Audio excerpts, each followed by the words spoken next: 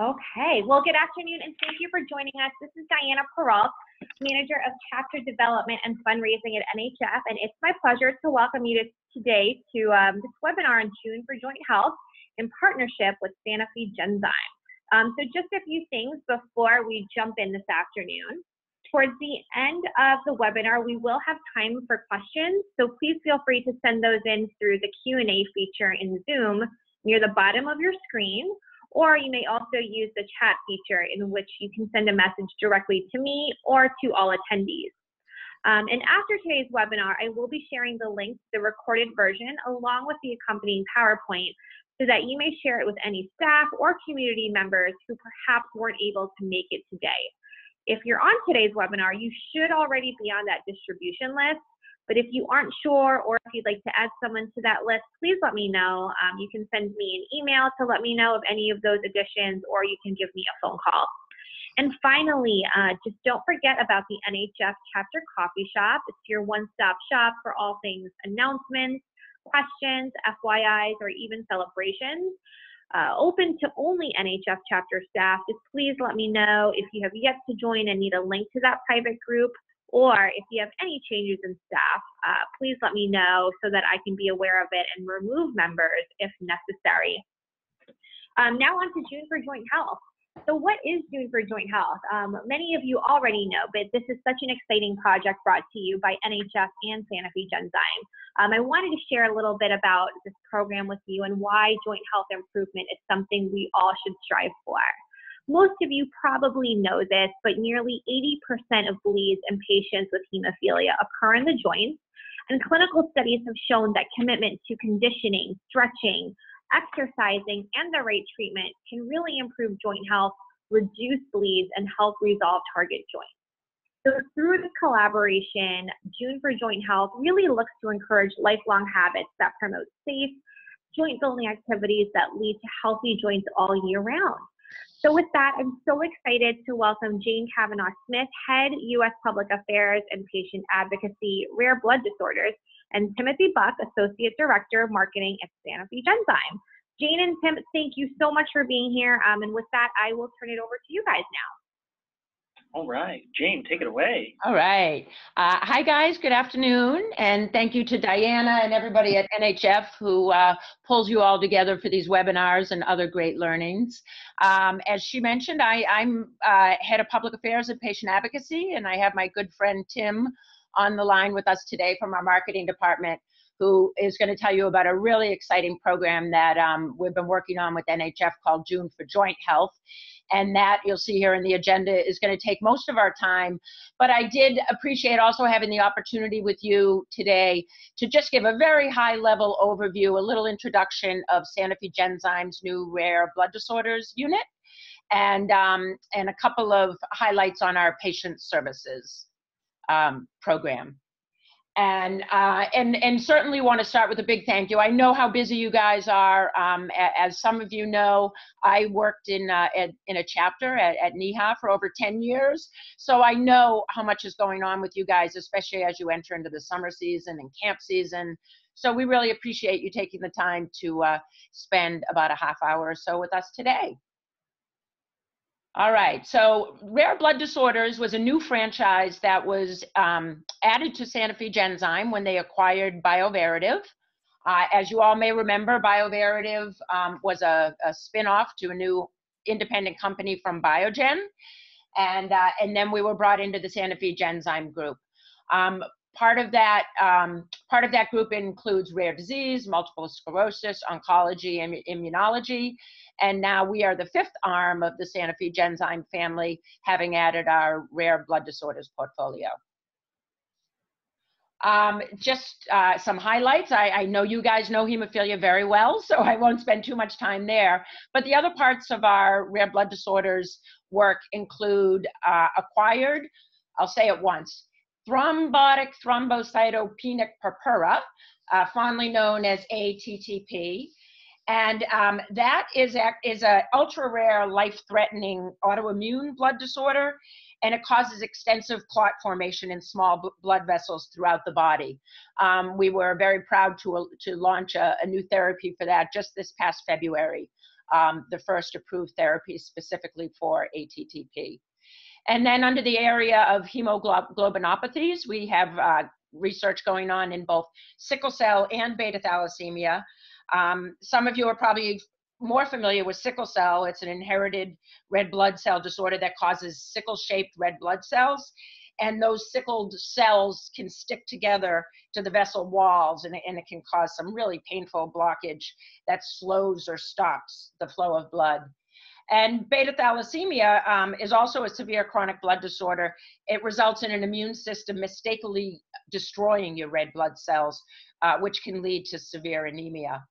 And lastly, this one might be new to you. It was to me when Bioverativ acquired a company named True North back in 2017, but it is cold agglutinin disease. It is not inherited. It tends to come on later in life, and it's a severe chronic blood disorder, again, with the destruction of rare blood cells, and the symptoms are things like fatigue and shortness of breath, weakness, and lightheadedness. So we're very proud of this very robust portfolio, and we're going to show you in a minute some exciting things that are going on in research. So kind of building up from, as I mentioned, the rare blood disorders franchise is new to Sanofi Genzyme. The foundation of that is Bioverativ with our approved products for hemophilia A and hemophilia B. Last year, Sanofi also acquired a company called Ablinks. And with that, their therapy for ATTP, which I mentioned was approved in February. We have phase 3 trials going on for cold agglutinin disease, more continuing phase 3 for hemophilia in fitusiran, which may sound familiar to you. That used to be under Alnylam, and Sanofi acquired the rights to that therapy and that research, so it's been added to our rare blood disorders franchise. And lastly, we're in phase 1 for another hemophilia A therapy called BIV001. You don't see the hemoglobinopathies on this step ladder here just yet because it's in earlier clinical trial. But I think the general message we want to leave you with is that we're very proud of all the research that's going on at Sanofi Genzyme, specifically in rare blood disorders, and that we have brought to the Sanofi Genzyme family such an interesting and exciting portfolio of treatments. Our patient services team, just a few quick highlights on the resources and services that we have. First up is our fabulous team. You see three ladies here today, and I'm happy to say that we just hired a great guy who will be the 4th member of our patient services team, and he is bilingual, which we all know is a great asset. And I think what's great about our team is that our patients who connect with patient services are assigned an associate who will work with them on an ongoing basis. You don't have to start those conversations at the beginning of your story every time you reach out. Amy, Lori, Joan, they know their patients, and they're open from 8 a.m. to 8 p.m. to serve both coasts. So there are occasions that a patient might call in and get someone else who's filling the beginning hours or the later hours. But for the most part, they'll have a consistent ongoing relationship with one of our patient service admins. And their role is basically to help navigate, their insurance plans. If patients get into a situation where they need extra assistance, they can help navigate those resources. We have a few programs, most notably our free trial program coming up. So eligible patients can try one of our approved therapies while they're waiting to see if their insurance has been approved. And access to educational resources and programs, that in a nutshell is making connections to our core managers, who I know you guys know really well. So our patient services associates, when a patient comes into them, certainly wants to make that connection to the core on the local basis so that they can be included in different resources and programs that are being provided. And I did mention that, we're proud that we have in-house patient services where our associates work one-on-one with patients. These are the three main pieces of our patient services program. Free trial program provides up to 30 days of factor with a prescription from your doctor. That first shipment will typically go out 24 to 48 hours. And during this time, they're usually doing that insurance benefits navigation to see if it's being approved by your plan. Once they kind of roll off free trial, they would go into the copay program, which provides up to $12,000 each year to help cover out-of-pocket expenses. There are no income limits to that program. It's open to everybody. And then lastly, the Factor Access program is what I would call your safety net. If you're in the free trial program and you need a little more time to move over to commercial insurance, you would be enrolled into the Factor Access program. If there was any situation where a patient on one of our therapies found themselves with a gap in their insurance, we would enroll them in the Factor Access program. Because the bottom line is that the patient services are there really to just ensure that patients can get access to the therapies that they've been prescribed. Here is, additional support services. As I mentioned, we're open 8 a.m. to 8 p.m. to make sure we're covering patients and families on both coasts. And this kind of summarizes the insurance counseling, the benefit investigations. Our patient service associates work closely with both the treatment centers and the pharmacies to make this as smooth and hassle-free as possible for the patients and their caregivers. I don't know if we want to stop now, maybe to see if there are any questions on that little intro before we kind of get to the heart of our presentation today, which is June for Joint Health. I don't see any questions, Jane, through the chat feature, so I think we might be able to go ahead unless if anyone does type one in, but I don't see any currently. Excellent. All right, then I'm going to hand it off to Tim Buck, who conceived and pulled through this really exciting idea that is now a wonderful partnership between NHF and Sanofi Genzyme. And thank you, Tim, for bringing that to not only NHF and Sanofi Genzyme, but of course the larger community. We're really excited. Yeah, all right. So hello, everyone. I am Tim, and I'm super excited to talk to you all about what June for Joint Health is. And before I go into what are the things we're doing, I want to start from sort of the beginning about why we decided, sort of the very beginning of June for Joint Health, when we were sort of coming up with this idea, sort of how we landed working with NHF. So we had sort of thought about this, way back, almost around this time last year. And we said, what if we could help create this month that's focused on the importance of joint health in the hemophilia community? We said, yeah, but we're our own pharmaceutical company. It doesn't make sense for us to declare sort of a month focused toward June health and what turned into be a year-long focus. We really need a partner on this, and a partner a partner to really help us bring this to life. And so we started thinking about, who the potential partners are. And when we stripped it back, we said, what does NHF stand for? And we looked at some of the core values that NHF has on the website and by default NHF chapters. And, altruism, compassion, and leadership. We look at altruism, serving the bleeding disorder community above all else, and compassion to make sure that everyone with a bleeding disorder has access to the support they need. And leadership, I think NHF nails that. NHF and their chapters are the default leaders in the bleeding disorder community. And for us, it was a no-brainer to approach the National Hemophilia Foundation to say, hey, would you guys be interested in working with us on this project? And they jumped on it and have helped really build it from what we were thinking about was maybe a 30-day push to what has turned into a 3-year collaboration. So the genesis of it is, if you look back at how national and local groups have really been focusing over history, I think a lot of this started about focusing on advancing treatment. There's a lot of advocacy, legislative days, working with pharmaceutical companies to make sure that the treatments are improving. I think we're all reading the headlines in hemophilia-related newspapers or hemophilia-related websites. Treatment is advancing.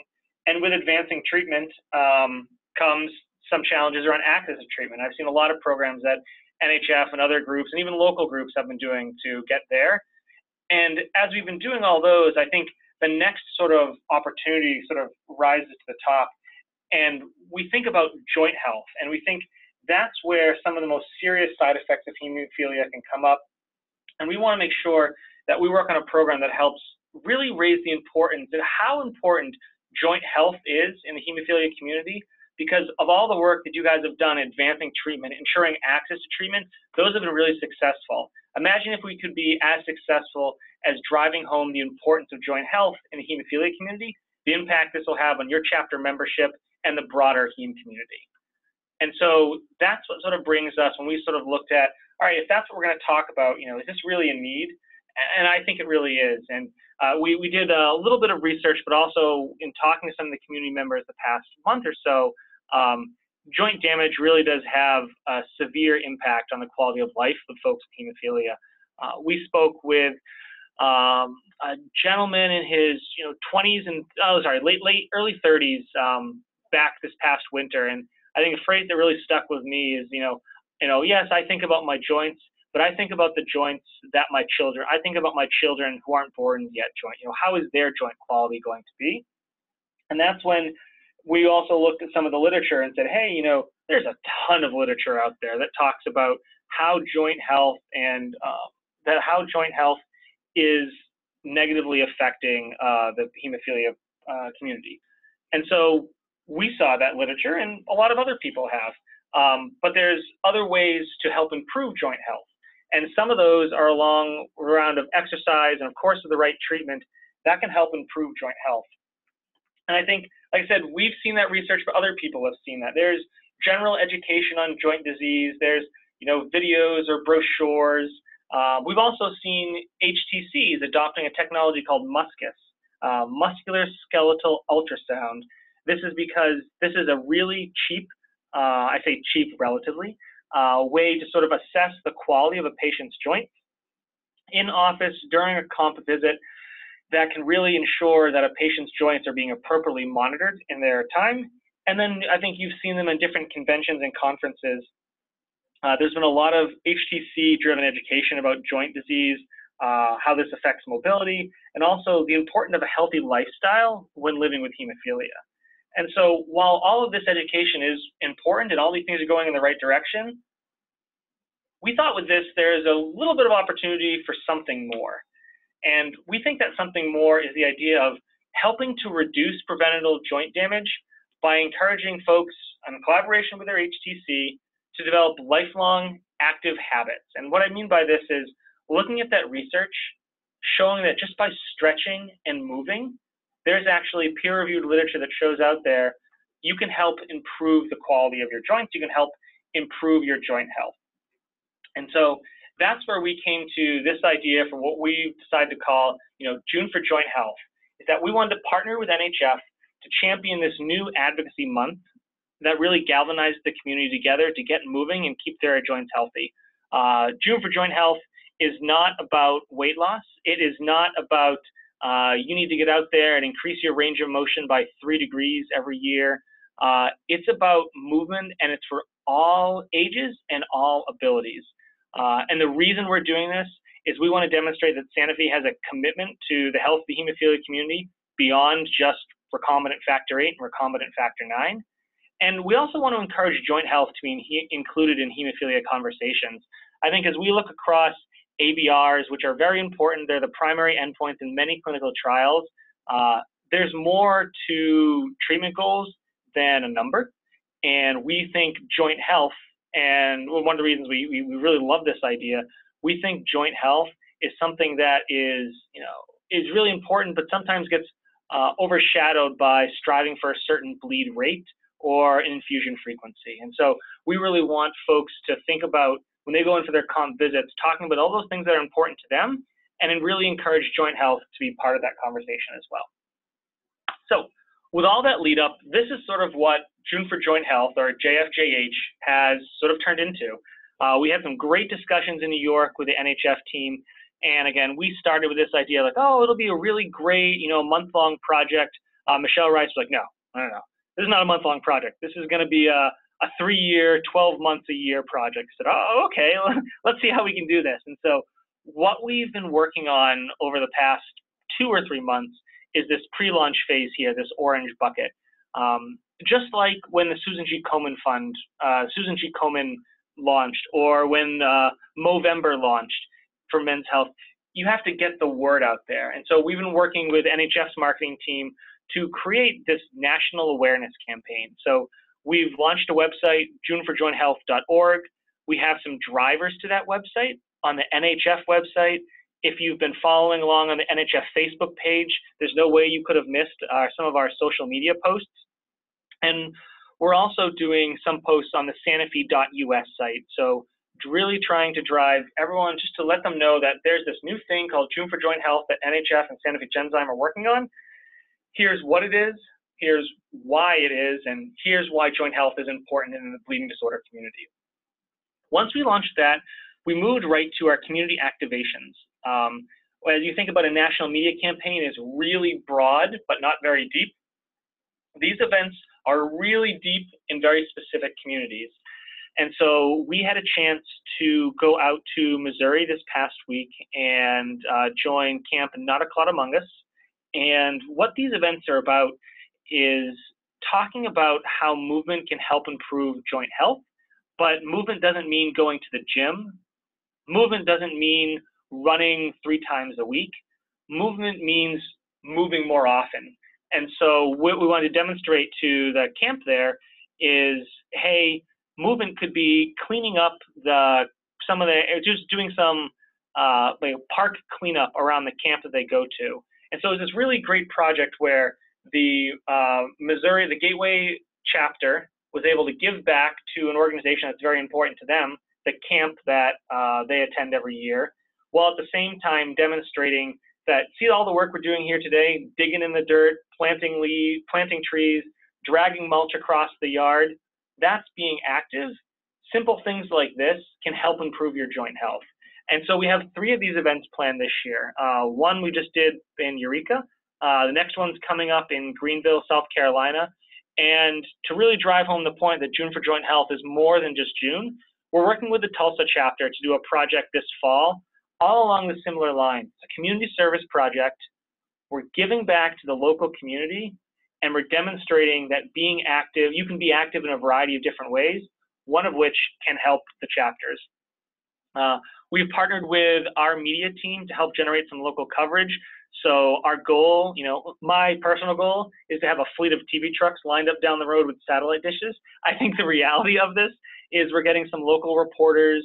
We're trying to we got some radio interviews in the St. Louis area to really talk about, I think it's a great opportunity for the chapter to talk about, hey, what the heck is this chapter doing? What is a bleeding disorder? And why is joint health something that you guys are worried about? I thought this was a bleeding disorder. Why are you talking about your joints? And so we've had good success in Missouri, and we're building off of that into South Carolina, into Oklahoma as well. The other community activation we've been doing is attending some walks. And we did this in Oregon and then again this past weekend at the NEHA walk in our hometown in Massachusetts. And what we did here is that, all right, all these people are coming together. It's a great opportunity for us to talk about the importance of joint health, but no one's going to want to, attend a lecture about the importance of joint health when they're at a walk. That's not the purpose of a walk. What would work really nicely is working with the NHF and the local chapter. NHF was able to source a physical therapist who was able to get on stage and sort of say hi, hello, their credentials, and then shared with them some of the firsthand experiences about how important joint health is and what they've seen as a physical therapist. And then with that in mind, knowing that stretching can also help along with the right treatment, help improve your joint health, the PT led the whole audience through a 5 or 10 minute stretching routine. So it was great because everyone at the walk was stretched and ready to walk. And it was also a great opportunity for us to get a great audience, make them aware about this great initiative that we're working on. And then lastly, there are some conferences that we're going to be attending this year. So what we want to do is really celebrate the progress that we've made at the Texas Bleeding Disorder Conference and NHF's October annual meeting. And this is just a rendering of the booth that we've been putting together. We'll have some small little giveaways here that talk about the importance of joint health. We'll have some photos from the events that I've been talking about in Greenville, Eureka, and some of the walks. But right here, we're going to be having a physical therapist join us at our booth, and it's going to be doing, again, MUSCUS, or the muscular skeletal ultrasound. What they're going to be doing is sharing how, really non-invasive this is, and showing what you can see. I've had the opportunity to have my arms, my elbows done in a MUSCUS, and it's fascinating because if you hold your arm out like you're making a fist and you rotate your forearm left and right, well, the physical therapist who has the probe on your elbow can actually see that joint, and you can see that move in real time. And as I've talked to these physical therapists, what they'll say is, see how this is smooth right here? You have a healthy elbow joint. That's good. Let me show you what a joint that might have severe hemarthrosis might look like. And so while we won't be, what we'll do, we'll be sharing what this looks like on, for lack of a better word, healthy volunteers, Sanofi and NHF staff. We'll be comparing the joints that are ultrasound there with some of those joints that this physical therapist has seen in their practice to really drive home the message is, to really drive home the importance of asking your HTC, saying, hey, I know joint health is important. I saw this crazy MUSCUS thing. Is that something that you guys can offer? We've gotten some price quotes for these. There's a probe you can attach to an iPad. It costs around $8,000. And $8,000 to all of us is a lot of money, but to a hospital system, an $8,000 piece of medical equipment can do a lot of good, especially at an HTC. So we're going to be, again, talking about the importance of joint health at these conferences, but also demonstrating ways at their HTC that patients can proactively ask for better care of their joints with MUSCUS. So that's sort of why we're doing joint health. Those are sort of what are the things we're doing. Some of the other stuff is, how does this work with NHF and Sanofi Genzyme? Is this an NHF project or is this a Sanofi project? The answer is it's really a both project. NHF and Sanofi Genzyme have signed a 3-year services and collaboration agreement. So NHF, is going to be, NHF works with us to create some of the things. All of our medical references or anything are fact-checked by NHF. And then because NHF has a lot of good distribution channels, think about email list, Facebook, website, they're also distributing some of our joint content. And then we also have some strategic work sessions built into our plan for the next, for the 3-year agreement so that we can start planning now what we want June for Joint Health 2020 to look for. And this will flow into our budget development. So, this year we only did 3 events. Next year maybe we'll do 10. And so by having this really great collaboration now, we're able to better plan for stuff that sets us up for success in the years following. So our goals this year, like I said, we have 2 walk events, 3 joints for good events. Those are those community service projects we talked about. We want to have a great conference presence at TBDC and the Bleeding Disorder Conference. And we want to we want to see an increase in the amount of joint health awareness in the hemophilia community. And so with all of that, I sort of want to end it on, I think this is my last slide. Is this it? Yep. I sort of want to end on, if you've anything that sort of caught your attention to say, hey, I like what you did here, but I'd love to know as we're going into these strategic planning sessions, what can we provide your chapter to educate on joint health? How could we bring this to your chapter next year? And any other builds that you've thought about, maybe I said something earlier on that you thought, maybe if we did that, but this and my chapter, it would work really well. I'd love to spend, 5 or so minutes or more if you guys have the time, sort of hearing from you guys about how June for Joint Health, NHF and Sanofi Genzyme could bring June for Joint Health to your local chapter. And with that, I think a question came in. I'm not really sure, but I'll let Diana help with the questions. Yeah, one thing, and what I want to do too is I'm going to go ahead and unmute everyone. So just be mindful that if you still want to keep yourself muted, go ahead and hit that on your personal device. But otherwise, I'm going to go ahead and unmute everybody. But Dawn, I see that you have a question here. If you just want to go ahead and say it out to the attendees. Yeah, sure. Thank you. So a couple of things. First, I just want to let you know that I had actually talked to Bridget Tyree at the Missouri chapter after she had partnered with June for Joint Health, and she was so enthusiastic about the media that their chapter got. They were on radio shows. There was a lot of interest, and she felt that it really allowed their chapter to showcase the work they did, including the June for Joint Health. So that was really positive feedback. I guess my question to you is that do chapter events in 2020 have to be in June, or can it be in the surrounding months?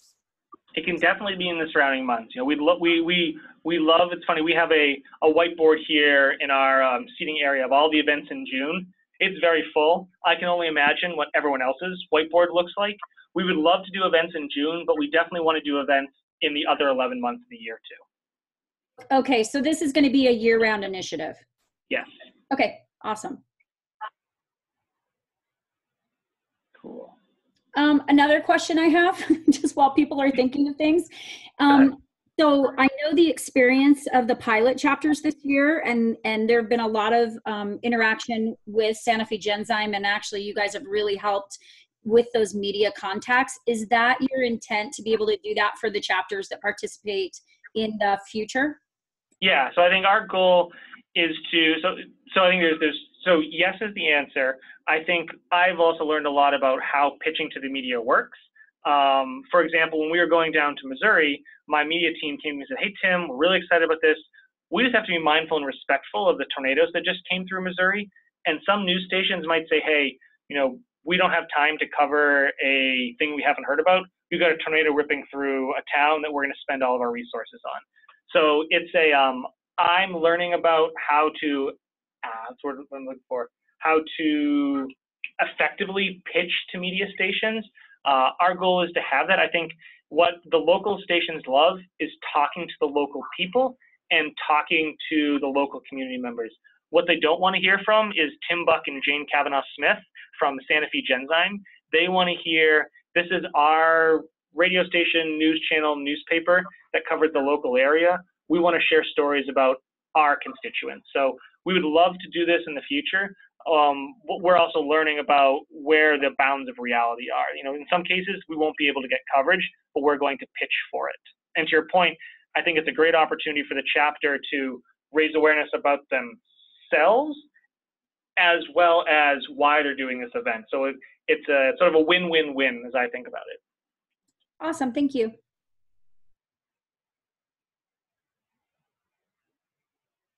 Does anybody have any other questions for Jane or Tim?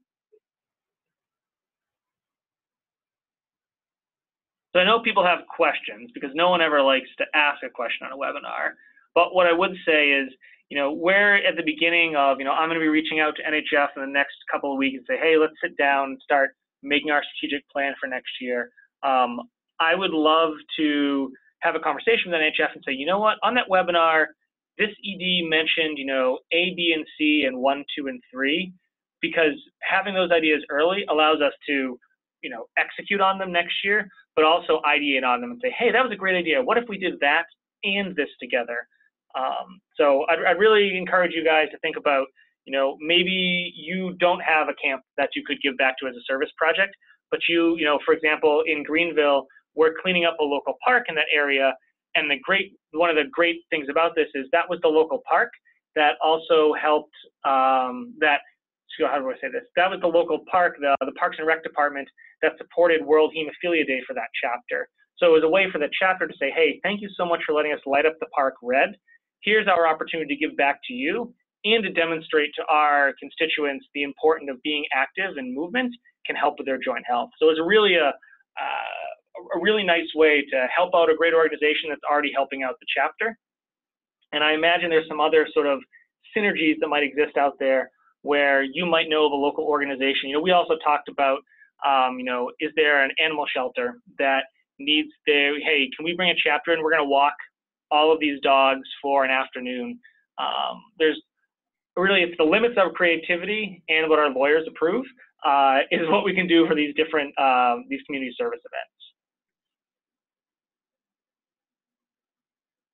Tim, I have a question, and I apologize if you might have addressed this in the webinar, but what are some materials that you guys provide to support June for Joint Health to the chapters? Yep. So if I were to make a list, I'm going to make it in my head.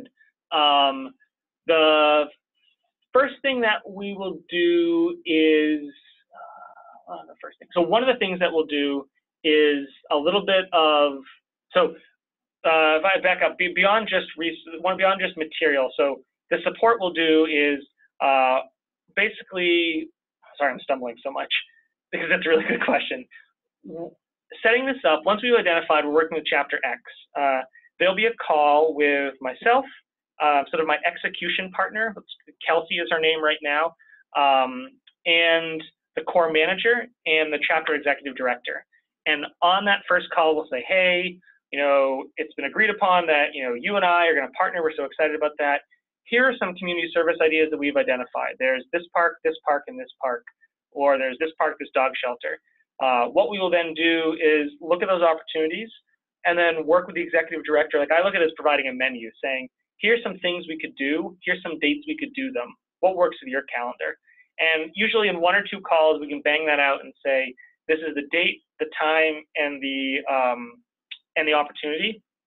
Then it would be incumbent upon the executive director to recruit for that event, and to compensate for the recruiting efforts.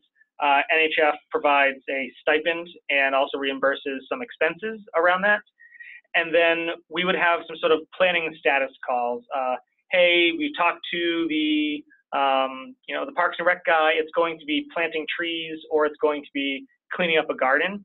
To sort of every week we'd have sort of a weekly touch base to get up there. We would provide some language that you guys could use in an e-blast, like, Dear X, join us at ABC location to do 1, 2, 3 activity, and then a description of what June for Joint Health is. We would provide, I'm trying to think, depending on how many events we do, we'd also do some social posts, not necessarily driving to the event, but some looking back and saying, here's the work we did. And then we'll have 50% of the events will likely have a photographer to capture all of the, capture all the work, and also share those images back. Those are sort of, yeah, and then on site, we would have, we'd have 5 or so people there to help facilitate the event. We have some hats, water, make sure people don't get too dehydrated while working out in the sun. And then we'd have someone, if we were able to get a media, we'd have someone there to manage the media, to ensure that the executive director got an interview, to ensure that they're covering things the way we all want them to. Those are sort of the resource, and then someone from NHF and someone, again, from Sanofi Genzyme would be there to sort of kick the event off with the ED. There's my long rambling list. No, that was good. And I'm going to also ask this question because I work with a lot of chapters on different resources, but I'm sure one of their questions might be also along the lines of, you know, are you able to provide, I guess, the marketing materials so that they can get that information out to their community members? Yeah. So I think it's funny because like we didn't initially plan for that for these first 3, but everyone has asked for that. So I think what we've done is we've written a blurb that they can say, hey, you know, send this to your e-list. If in the future, and this is a great for our strategic planning, like, is this something we should have? We should have a form letter printed and just sitting in a warehouse that says, all right, here, we're sending you 500 of these form letters, lick a stamp on them, and off they go. But that is, to your point, chapters have asked for sort of help us recruit, and we can do a little bit better at that for next year. Awesome. Well, thank you. I don't see any other questions that have appeared through chat or the Q&A feature. So I just want to give a few moments for that. But in the meantime, you know, I really want to thank you, Tim, and Jane for being our guest presenters today. If anyone on today's webinar has any questions after the completion of this regarding this awesome collaboration between NHF and Sanofi Genzyme, please let me know. And of course, you know, I'm sure Tim and Jane, you wouldn't mind hearing from them either. But of course, I can pass that along. Let me see if anything, yep, nothing's come through. So with that, I mean, I just want to thank you all for your time this afternoon. I really appreciate and applaud your commitment. But I want to, you know, I want to jump back. I'm not sure, Jane and Tim, if you've got any other slides that you want to go through. Not me. No, Okay. no, I think that takes care of it. Yeah. Awesome. Well, thanks to all our chapters. I really appreciate, you know, all of you participating in these learning opportunities. And as always, please reach out if you need anything. And with that, thanks again, Jane and Tim, and have a great day, everyone. Bye-bye. Thanks, everyone. Thank you.